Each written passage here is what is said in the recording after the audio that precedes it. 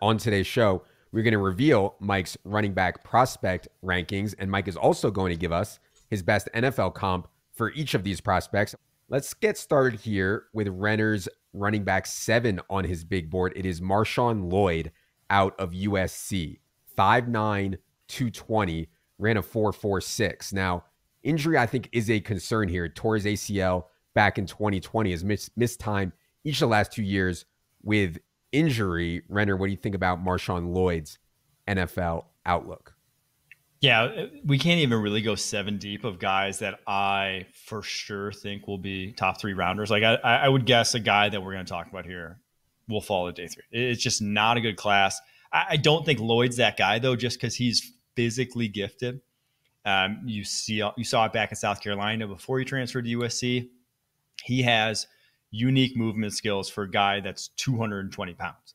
He is a big back that can not only make you miss, but can catch out of the backfield, that can really, has a modern space running back skill set. And that is just tough to pin down one-on-one. Confirms DeAndre Swift. And I think that's what you're getting.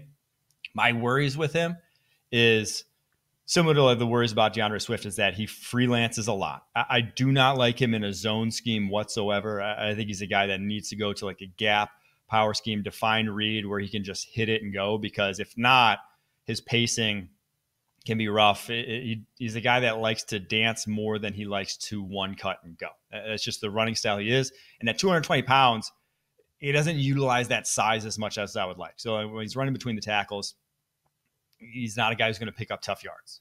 They're pretty much every guy we're going to talk about above him on this list, I would trust more in short yard situations than Lloyd, despite him being, I think, the second biggest back we're going to talk about here in this class. So doesn't use that size well, but definitely a guy that can see a ton of targets. Definitely a guy that can hit home runs in the running game as well.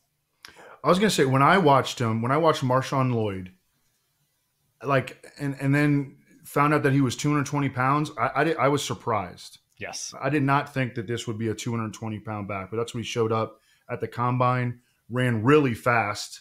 I think 4.46. Yeah, 4.46. And pretty good receiving production. I don't know. I think he's got a place in the NFL. Yeah. Consensus big board on him is low, 106th overall. So, I mean, there's a chance, like Renner said, some of these guys fall into day 3. I think Renner probably thinks he should go on day 2, it sounds like, but there's a chance that this guy falls into day 3. The number 6 running back on Renner's big board, I'm going to butcher this guy's name, and these Notre Dame freaks. And by the way, for those guys who don't know, both Renner and Silva are Notre Dame freaks, and perhaps that's why they have Audric Estime.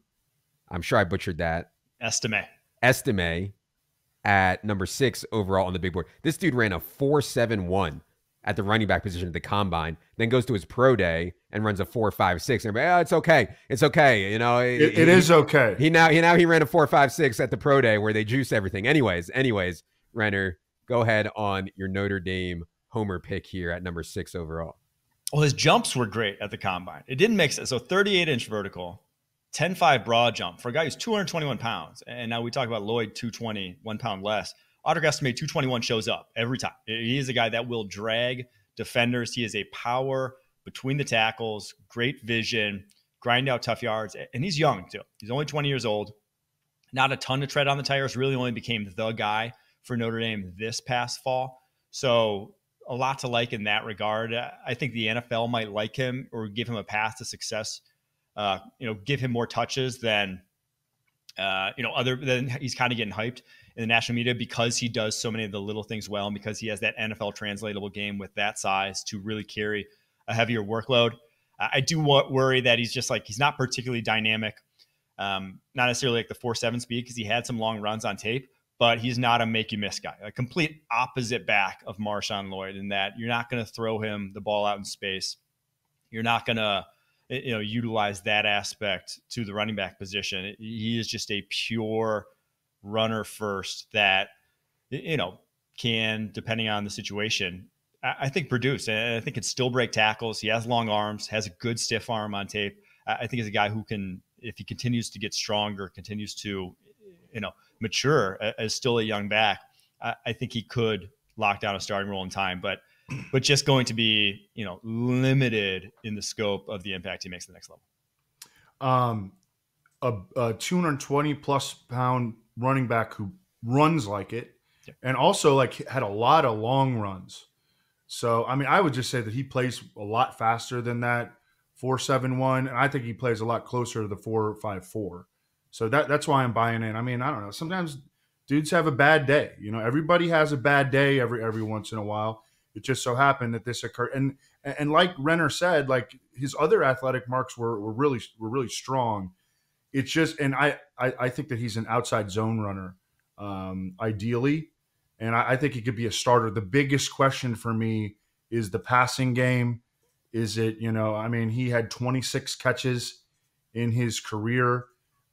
Is this something that he can improve upon, or, just with more opportunities? Or is this just not in his bag? I mean, they played 4 running backs this past year. Like Notre Dame was loaded in the backfield.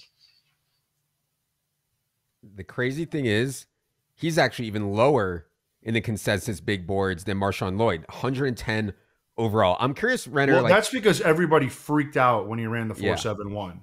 That's fair. Yeah.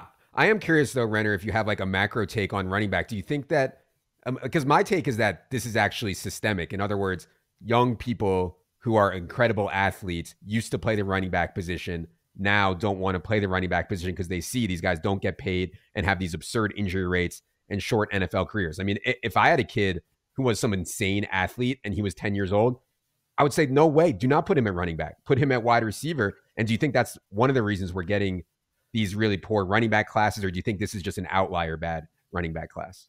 Well, I think it's actually even more than it's 7-on-7. The running backs in a 7-on-7 is all you do over the course of spring, summer as a high school, middle school athlete. And so if you want to be involved in that, you got to play wide receiver, right? You can't play. The running backs aren't getting handoffs in 7-on-7. It's all passing. You want your kid playing quarterback. Yeah. That's it. Right? Okay. All right, guys. Come on. One more guy that I think is in this kind of clump and tier before we get to the actual good prospects, or the actual big time fantasy prospects, at least 5th overall for Renner at the running back position, is Ray Davis out of Kentucky. Only 5'8", but 211 pounds, ran a 4.52. The stuff that I've seen on him is he can play third down, and he can be a third down back for you. What do you think about pigeonholing Ray Davis there, Renner, and any other thoughts on his outlook? Yeah, so I think you hit the nail on the head in terms of there's a big tier. There's 4 backs in this class that you want. After that, it's like maybe a guy can play a role for you. So we'll get to those 4 in a second. But Davis, to me, he's why I put him ahead of Estime and why I put him ahead of Lloyd is I think he's the most complete of this group. He doesn't have a lot of weaknesses, but he also doesn't have a lot of high end. He's not a high end athlete. He's not particularly impressive in one regard, not a high end tackle breaker, not high end speed, solid, not spectacular size. So just kind of ticks a lot of boxes for the position. On the older end as well, I think he's a 5th-year guy coming out. Spent time, started with Vanderbilt before transferring to Kentucky this past fall. But well built, he's shorter but not small. In the 215 to 220 range is what he came to the combine and Senior Bowl at, and has some juking, has some shiftiness to his game, and also has very natural hands. He wasn't featured much in any stop, but I think at the Senior Bowl, catching the ball, he was probably the most impressive just in terms of adjusting it, looking easy for him of any of the guys down there. So also can blitz pick up. I thought he was one of the best in terms of recognizing blitzes, picking those up, his agility to work across formation, get a DB, very impressive in that regard. So a guy that a lot of coaches will like in their room, not necessarily a guy who's going to get 200 carries a year at the next level. Yeah, sounds like a role player for sure. Evan, any thoughts on Ray Davis out of Kentucky? 86 catches, fine athleticism, 4.52, 9'11" broad jump. I think he's a role player in the NFL. Maybe 9 to 12 touches a game. All right.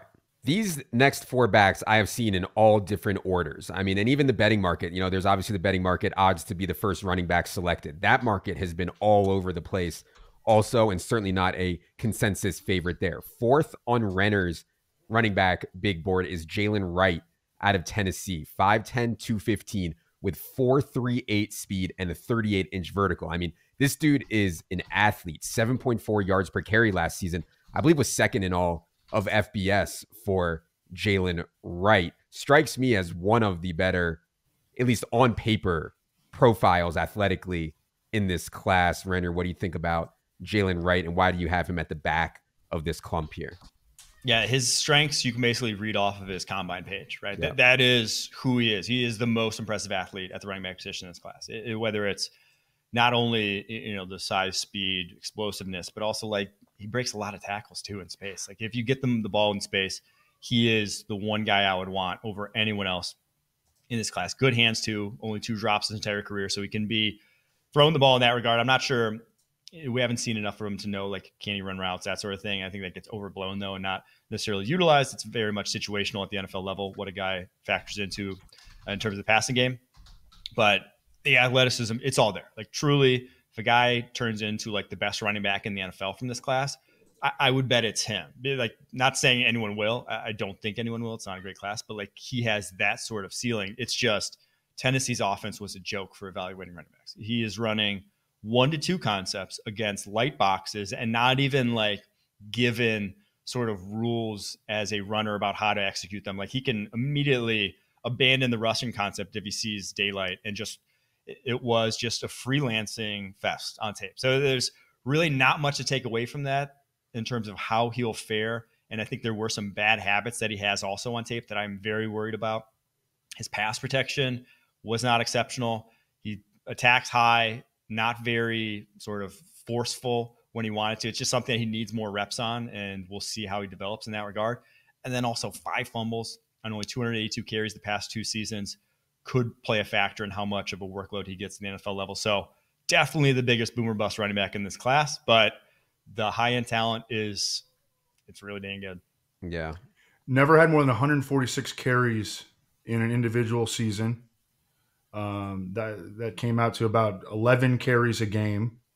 I wonder if that's a reflection of the pass protection and the ball security. Yeah. Because I mean, this guy obviously has dynamic traits, and like Kevin Cole has done a really good job of showing that actually athleticism, more so than production at the running back position, is predictive for NFL success. At wide receiver, the athleticism is much less predictive. The production is predictive, but at running back, you want athletes, and that's this dude. It's a little disappointing. It's just like, it makes you wonder, like what was going on there? Why was he not getting the rock more? Yeah, I'm interested in Jalen Wright for sure, just based on the athleticism that we've talked about here. I did see that Lance Zierlein had a Melvin Gordon comp on Jalen Wright. I know Renner went with Lamar Miller as his comp, but yeah, I mean, those are pretty solid, decent comps, athletic dudes who ended up being NFL starters. Let's go to number 3 on Renner's big board. This is probably the most controversial one. To me, the most interesting one in this class, Jonathan Brooks out of Texas. Now, 6 foot, 216, played behind Bijan Robinson and Roschon for a bit in Texas. This past season, he's having an awesome year, but then tears his ACL in November. Ends up with just 238 career NCAA carries. ACL tear is obviously bad. I'm not sure that like a low workload in college is really bad, considering, we understand he wasn't going to play ahead of Bijan Robinson. He probably wasn't going to play ahead of Roschon Johnson either. So if he had never torn his ACL, I kind of think this guy would be consensus number 1 on people's boards. I don't know if that's true or not, though. Renner, any thoughts on that, and anything else on Jonathan Brooks? I can say he would have been number 1 on my board. I think he is the most polished runner, or just the most impressive runner in this class in terms of just like his vision's great. His creativity is great. He runs hard, even if he's not particularly big for the position. Truthfully, like I like these top 3 backs. That's the only reason I dropped him down to 3 is because I think these 3 backs that we're going to talk about are starters at the next level. How high end will they be? That's up for debate, but I think they are all starting caliber backs at the NFL level. But with him, he's just the comp I had for him was Melvin Gordon. I just think he is, Melvin Gordon was just an all-around smooth back that just can catch the ball out of the backfield, can run between the tackles, can make big plays out in space. And the thing I like about Brooks is he's still young. He's only 20 years old. So truly a guy who best football hopefully is ahead of him. But the ACL, it's like, if that's costing you 1 year of a rookie deal with kind of how valuable running backs are, I'd probably lean towards other guys on this list, the top two guys on this list before him. I mean, people are saying, Evan, that the Cowboys are interested, and the Cowboys have a massive hole at running back. But yeah, Evan, any thoughts on Jonathan Brooks here? Yeah. So our buddy Lance Zierlein compared him to Jamal Charles, which, I mean, Jamal Charles should be in the Hall of Fame, actually. Which everyone comped Melvin Gordon to Jamal Charles. Yeah. I was just going to say that too. And I think it was because of the dreads. But I don't know. Coming off the ACL is a little bit scary. I've heard Dane Brugler suggest that the Cowboys late in the second round could look at Jonathan Brooks. The Cowboys, like, their number one back right now is Rico Dowdle. Correct. Yeah. I mean, yeah, he's getting a lot of buzz. And also Jalen Wright's getting some buzz to the Cowboys as well. But there are some awesome landing spots for fantasy. And given the way that ACL recoveries have gone lately, I'm not like 5 or 10 years ago, I would have just thrown this guy out. Like, he tore his ACL in November. I'm not going to mess with this. But now these guys start coming back in like 7-8 months and actually look pretty good. So I would not rule out Jonathan Brooks reaching his peak despite the ACL tear. Number 2 on Renner's big board is going to raise some eyebrows. I think most people have Blake Corum further back in their ranks, but number 2 overall among running backs for Renner is Blake Corum out of Michigan. Everybody saw him during Michigan's national title run, 5'8", 205, 4.53 speed, showed an ability to handle huge workloads, scored 27 touchdowns last year alone for the Michigan Wolverines. Renner, why have Blake Corum here at number 2 overall on your board? I just think he has such an NFL translatable game. And I think NFL sort of evaluators or just like coaches are going to love this guy in their building, kind of the same way Jim Harbaugh did and kind of built that whole offense around him this past year. And that's why, he could have come out as a junior and he came back because he wanted to win a national championship there for Michigan. And it's truthfully, his stock would have been higher because his junior year tape, in my opinion, was better. But this past year, what I liked was, 4.8 yards per carry doesn't sound great, but it was an NFL 4.8 yards per carry. It was 8-man boxes, heavy fronts that he had to go through a tight hole to pick up 3 yards on a 3rd and 2. And he was doing that consistently. Like, he does those things at a really high level. Is going to maximize all those sort of ugly runs that, aren't necessarily like great for like fantasy relevance, but get you touches on the football field because NFL coaches care about that stuff. So I think super reliable in that regard. And then he's also the best pass protecting back in this class.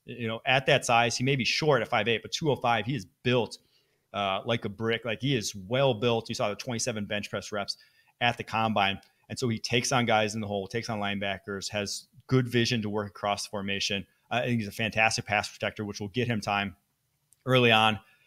Solid receiver out of the backfield, but you're not going to do much more than just checkdowns in terms of like solid hands. But he's not a guy you're going to really, go to bat for his receiving ability. But, not the most explosive dude, not the most sort of impressive in the open field. But you're in a 6'8", 3-cone, a really good time. And that shows his cutting ability, his ability to, really hit the hole at top speed when he wants to, when he puts a foot in the ground. So my comp for him is Devontae Freeman. Yeah. And I think that's kind of where you could get a guy who could just start for a long time. Maybe he's never elite, but as a guy who can carry a big workload in any way, shape, and form, and NFL coaches, I think, will love. You hear people talk about it, they'll be like, well, he's just not, he's really good at football, really natural runner, but just, not a very good athlete. And actually, his athleticism is actually, it's better than Devontae Freeman's was. Yeah. It's better than Kyron Williams was. 4.53 and a 6.82 3-cone drill. And he can pass protect. Like, I don't know what the odds are right now. I'm going to look at this after the show for the first running back drafted, but I think he's got as good of a chance as anybody. So I think Blake Corum is going to go a little bit earlier than Devontae Freeman went. Devontae Freeman went in round 4. Blake Corum's probably going to go late round 2 or round 3. But as Mike was describing Blake Corum's game, I was actually thinking of Devontae Freeman because 5'8", but really good in pass protection is not normally what you get. But that's, I think, what you get from both of these guys, and coaches certainly love it. Clyde Edwards-Helaire sort of had a similar profile to this. And Clyde Edwards-Helaire has not been an NFL success, so we know that now. with the benefit of hindsight. But he wound up going early, a lot earlier than a lot of people thought. You remember we had him as first running back drafted at like 25-1. Mm-hmm. Man, it was nice to be rich back then. All right. Just pause Corum this. also, I think, tested better than Clyde Edwards-Helaire coming out, if that's like any.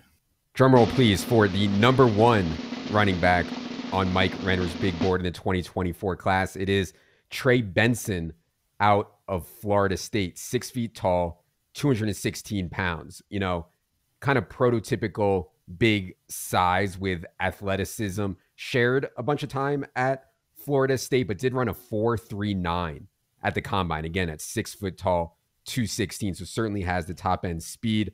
Renner, why Trey Benson ahead of the pack here at number 1 overall?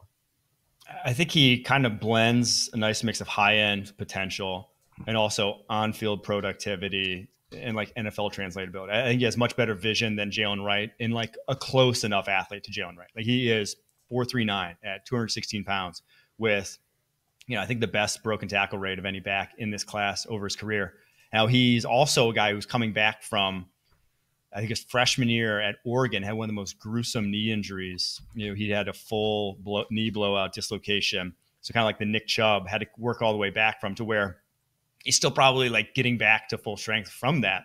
And then obviously he's going to be on like evaluators in terms of like how long that knee has to last. But I see a guy who has unique sort of balance for a guy with high end athleticism too. He can, in the open field, kind of take away a leg from a defender and spin or juke them, or just has a number of ways to win. He can lower a shoulder and really run through someone. So there's just really, he kind of has everything you could want for the running back position. The one thing I am a little worried about is I'd probably like him to go more to a gap scheme. He can get tentative when he has muddy sort of blocking in front of him. And at Florida State, that was kind of common on his tape. It was not a good offensive line that he was running behind. So I'd like him get more defined gaps that he can just like let that athleticism rip. But that's probably the biggest knock on him. I'm a big fan of his. I have him as a borderline top 50 player, and I obviously don't love running backs much on my big board. So I think pretty highly of what he can do at the next level. 4.39 at 216. That's a really nice speed score. Do you think that he what are your thoughts of him in the passing game? I mean, he didn't have a ton of receiving production. But he had a real nice yards per reception. Yeah, I don't think his hands are like great. Like you're not featuring him, but screen space, really, like he is awesome in space. And so like he is a guy that I think is good enough in terms of what he can do, and that you're going to want to throw him swings. You're going to want to throw him checkdowns. Like you want to get him involved in that regard. Yeah. And I thought the DeMarco Murray comp that you had was a good one for a guy who is relatively tall for the running back position, but has that really big, long speed like we saw with DeMarco Murray. Found the odds here. Odds to be the first running back off the board in this class. Trey Benson is the favorite at plus 160. Jonathan Brooks next at plus 225. Jalen Wright plus 300. And then Blake Corum 6-1. So yes, the market is not expecting Blake Corum to be the first running back off the board. I see Evan is logging into his DK account right now to fire that one off. Is there any running backs that we didn't mention here, Mike, that you think fantasy players should be aware of? Because there are annually late round running backs that have an impact on fantasy due to the volume of injuries and due to the difference between these guys, between a 5th round pick and a 3rd round pick, really typically not being that great. Yeah, the one intriguing guy that I'll mention, this class has an Antonio Gibson in it, and it's Tyrone Tracy, Purdue running back, 5 years at wide receiver between Iowa and Purdue, changes to running back his final year. His running back tape was good, man. He is dynamic with the ball in his hands. Now it's obviously he still looked like, a wide receiver playing running back, still not polished in that regard, but 4.4, 840, 40-inch vertical, 6.8, 1.3 cone at 5'11", 209. Like there is talent there to work with. So, everyone was kind of like, oh, everyone's favorite late round sleeper was Antonio Gibson. Then he goes top of the 3rd round. Mm-hmm. I wouldn't be surprised if Tyrone Tracy sneaks into the 3rd round himself because of that. Yeah. And Big Board consensus has him really low, 167 overall, behind guys like Will Shipley and Marquise Irving, Braylon Allen. I mean, they have Tyrone Tracy behind all those guys. From a fantasy perspective, Tracy seems like a better prospect to me than those guys. Yeah. But yeah. All right. That is going to do it for our look at this running back class. We'll be back for the final episode of this series, Tight Ends, Mr. Brock Bowers, coming up next. Be sure to subscribe on YouTube. Be sure you're following all of us on Twitter at Evan Silva, all one word, at Adam Levitan, all one word, at Mike Renner _ for Renner, for Silva, for producer Luke, for producer Ryan. I am Adam. Good luck, everybody.